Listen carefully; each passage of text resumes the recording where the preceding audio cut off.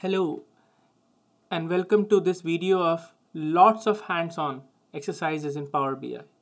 Now what we are going to do is we're going to take a project and we'll try to finish the project starting from the scratch to the end.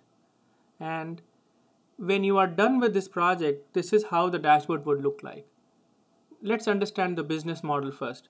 The business model is that there is a hospital chain across the US and they have so many hospitals in each city, in each state, maybe all across the US. Now, they wanted to find out that what kind of doctors, nurses, practitioners, surgeons we require across US and are the jobs filled across the US, right? And then they wanted to make sure that they are able to fulfill all the jobs because if you have adequate staff, you will be able to serve your patients better and as well as earn good money. So it's all related to the right amount of people and the workforce. And this is a dashboard for recruitment team of this hospital wherein they wanted to find out that what are jobs by specialization. That means how many jobs. What are the total jobs? How many the jobs are closed? That means we have already hired. How many jobs for which we are looking for people? And there are different types of visualization. So I'll quickly tell you. If you hover your mouse over, it shows tooltip that these are the total jobs for this particular specialty. That is acute care, cardiology, critical care, allergies, family practice and stuff like that. So various specialization, how many jobs are open and how many the jobs are closed. What is the conversion ratio?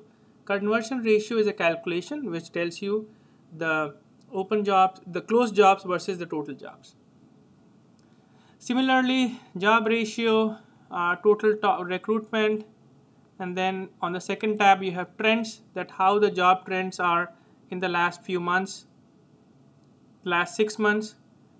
Here this is region wise trend and this is conversion ratio trend. So the first one is the dashboard, the second one is the trend, and then from here you can go down to any detail level. So right click, drill through, and you can go to the detail page. So this is the drill through enable. And there are 3 tooltips tabs which you would be able to create sometime in this hands-on session. So this is how your final product is going to look like. And based on the last set of videos on Power BI do it yourself, you must have learned different tools and techniques in pieces. This is the time to bring it all together and create a Power BI project. And this is the focus of lots of hands-on exercises on Power BI. To start with, you need to get the data. So go to the Google Drive link here, which is this one. So hands-on number 45. So load the hospital hr.xls file from the lots of hands-on folder. So Google Drive link is here. So this is the Google Drive link. The link is in the description section of the video, and you need to go download this PBIX file as well. This is the same PBIX file which I have showed you here. So this is your Power BI do it yourself. There is lots of hands-on folder. Double click it, you can download this XLS and the PBIX file to refer. Once you download the XLS file, this is how the XLS file looks like. You have 5 tables which you are going to upload: region, specialty, account manager, sales consultant, there you go, and then job and closure. So how many jobs open, how many closed based on the status. So this is very common data model for an hospital HR or recruitment team. All right. Now, so click on the get data and then select the Excel data source. So now everybody should be familiar by the get data. You get data here and select the Excel. The guys who are familiar with on cloud databases, big data, put this file and data set in your databases or big data Hive structure and see if you can connect with Power BI. But for those guys who are just focusing on Power BI, just get the Excel sheet out. And then verify the data, get all the sheets and click on load. So once you click on load, you would get all these tables, and I can decrease here. And this is a time wherein you need to kind of play around with a lot of features in Power BI. So this is how your end structure would look like. I'll just show you the conditions here. So this is speciality to speciality connection. Here the relationship is state ID to state ID. The account manager to job creator relationship is based on AMID, account manager.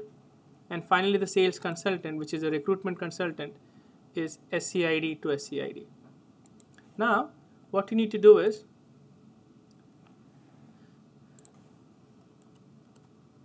verify the join conditions, and that will be your do-it-yourself number 45.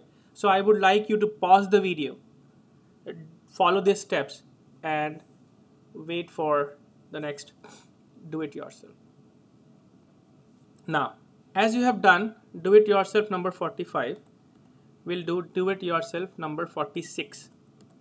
So add a new page from the bottom of the screen. So once you go here, you can add a new page, rename it to dashboard on the bottom of your screen. Then focus on jobs by specialization visualization. So if you click on this, go here, you would see how it is created. What are the values, what are the tooltips? You have to put all of them together. All right? Now refer to the PBIX file. There are measures and calculations. So if you can calculate the count of closed jobs and number of open jobs, that's good. If not, then what you can do is, if you select jobs by specialization, you see count and closed and count of closed and count of open. Go in here and you would see those calculations created. So these are the measure calculations. Please note that by now you know that this kind of icon is a measure calculation, while this kind of an icon or this kind of an item is a date, but there are calculated columns as well. So these are measure calculations. So create a measure calculation, look it up and find out. Now after you have done, you can pause the video now and complete 45 and 46. You have to play around a bit on the PBIX file. Number 47, focus on the top 10 recruitment consultants, top number of closed versus open by specialty, and conversion ratio trend, and by state. So let's do that. So you have 5 things: total recruitment consultants, top recruitment consultants, number of closed versus open by specialty. Again, you have to go in here, see how it's been created, what are the values, what are the open sources, open calculations, closed calculations. Click on here, see what and how it's been created. Focus on minute details on the properties, which is here. This is which is the map. So if you look at it, I'm trying to cover almost all the different types of visualizations, and this is what this is gonna help you. These are some cards, which are the card here, which tells you how to create these ones as well. Please notice the background color, the font color. You try to replicate it, because when you go to a project, the coloring, the visualizations, the patterns, the title are very important part of your visualization. Now once you are done, then look at all the calculations, measures like specialty, conversion ratio, etc. And then add the slicers. So from slicers, I mean add the date, see how the reference dates have been changed, a specialty name, a region, recruitment consultant. Another good point which you should also consider is, if you think that a different type of slicer or a custom visualization would work best on a data set, please do that. I want you to be very creative, and this is something which you should take this hands-on PBIX file as the base, but you should make sure that you try to create based on your visualization. Uh, Obviously there are different people, different thinking, and that is why it's a very open platform. Again, this is providing you a guideline, but this is not it. You think on how you can make it much better.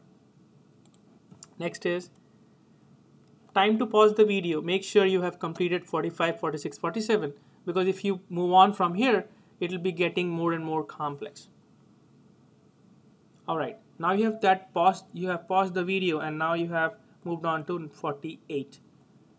So add a new page and name it as trends. So here you add a new page, name it as trends, and again here you have jobs trend, region wise conversion ratio trend by specialization. Again, go through each of them, understand how these are created, what components. For example, for the job posted date, it was brought in like this, and then the year, quarter, and date was removed, and that's why you just see month. So these are some small little things which you have to figure it out. So let's focus on job trend, which we were doing, and then create measures, calculations, how it is achieved. The coloring pattern, you can change it. You can use some templates which have been provided in the previous set of videos. Please note that the tooltips are enabled, which is going to be part of the next do-it-yourself. Now, pause the video, complete 48 as well. Do-it-yourself number 49. Focus on the other two visualizations. Make sure you add slicers to the page. Make sure that you have the colors. Doesn't matter whichever color, but you should be able to color this one. You should be able to color the background, the headings, the lines, different color types of charts. Please refer to the PBIX file. Pause the video, complete DIY 49. Alright, now you have paused the video. Start it again, do it yourself number 50. So, details page. You have to create another sheet and name it as a details page. And most likely in the details page you would like to have a tabular kind of a representation where people can easily download that in a CSV file, and that is where I would recommend you to use a tabular format data. You can add slicers in order for the users to be able to slice and dice, and then these are some cards. These are good examples.